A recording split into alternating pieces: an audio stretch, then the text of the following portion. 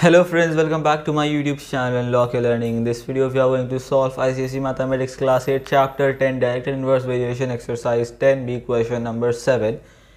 It is if a ball moves at 135 meter per second, it will strike an object in 4 seconds. If it moves at 120 meter per second, how long will it take to strike the same object? So again, two things, we have speed. The speed is in meter per seconds and the time it is in seconds, right? It's obvious. So see, speed, if it is moving at 135, then it will take 4 seconds. If the speed is 120, then x seconds. Make this arrow, this we all know, right?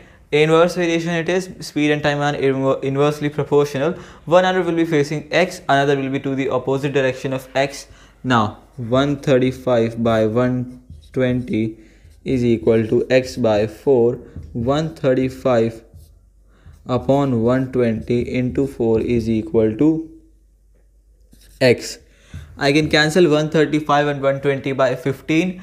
135 will go 9 times, 120 will go 8 times.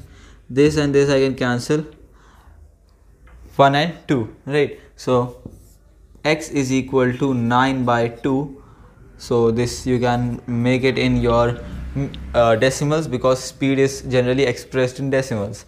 So we'll have 4.5, right? Because 4.5, 8 will be going and 1 will be left, 4.5, right? Therefore your answer will become, it will take 4.5 seconds to strike the object, right? Strike the object. And friends, this is all for today. If you are new to my YouTube channel, do not forget to subscribe and leave a like on this one. Till then, take good care of yourselves and